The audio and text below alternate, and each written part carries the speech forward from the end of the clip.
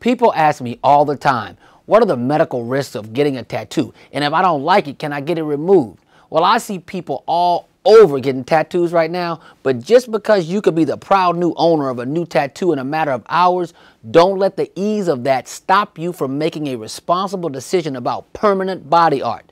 If you take steps to protect yourself from the possible risks, what seems cool now won't turn into pain or regret later. A tattoo is a permanent mark or design made on your skin with pigments inserted through little tiny pricks into the top of the skin's layer. Typically, the tattoo artist uses a handheld machine that acts like a sewing machine with one or more needles piercing the skin repeatedly. With every puncture, the needles insert a little tiny ink droplet. The process, which is done without anesthesia and may last for up to several hours for a large tattoo, causes a small amount of bleeding and significant pain. You should know all the risks before you get into that chair. Risk number 1, allergic reactions. People don't usually think of this one when they want to get tattoos, but tattoo dyes, especially red dye, can cause everything from allergic skin reactions to life-threatening anaphylaxis. The second thing you got to watch out for is skin infections. Tattoos can lead to local bacterial infections with redness, swelling, pain, and the formation of pus. This could also spread into your bloodstream and cause very serious illness.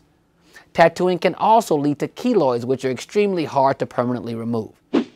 If the equipment used to create your tattoo is contaminated with infected blood, you can contract tetanus, herpes, staph, hepatitis B and C, and even syphilis and HIV. Who wants any of that?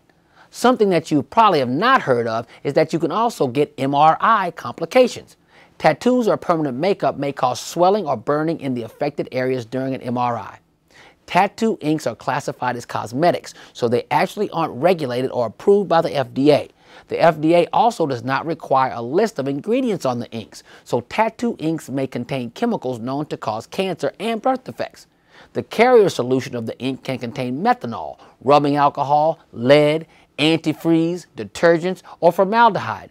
Even the temporary henna tattoos can contain chemicals that cause a delayed allergic reaction that may permanently make you allergic to sulfur drugs, sunscreens, topical anesthetics, and hair dyes.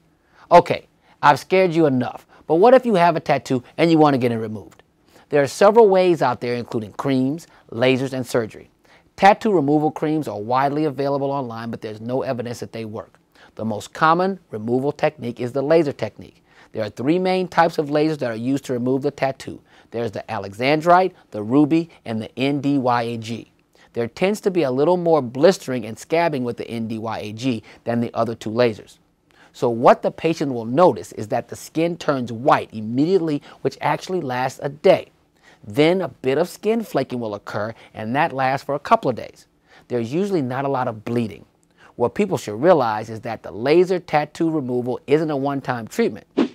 That's because the lasers do not remove the pigment from the tattoo. What they do is break up the ink into smaller pigment particles, which the body digests from the inside out.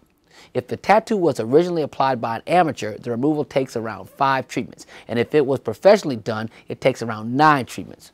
You can also get a tattoo surgically removed. This is pricey and depends on where the tattoo is on the body. It leaves a scar, but the tattoo is usually 100% removed after that procedure. So after all this information, you do decide to get a tattoo, make sure they sterilize their equipment or that they use single-service equipment. See if they have valid permits on the walls.